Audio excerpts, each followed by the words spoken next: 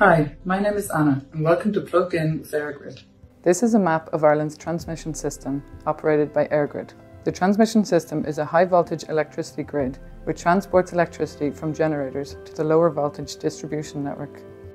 The distribution system is operated by ESB networks who then supply the power to homes and businesses. EirGrid operates over 7,500 kilometres of electricity circuits made up of overhead lines and underground cables. The transmission system consists of 400 kilovolt lines, as represented in red, 220 kV lines shown in green, and 110 kV lines, which are black. The distribution system, which is made up of the 110 kV network in Dublin and all other lower voltages, is operated by ESB networks. In the Greater Dublin area, most of the transmission system is made up of underground cables, which are represented by dotted lines.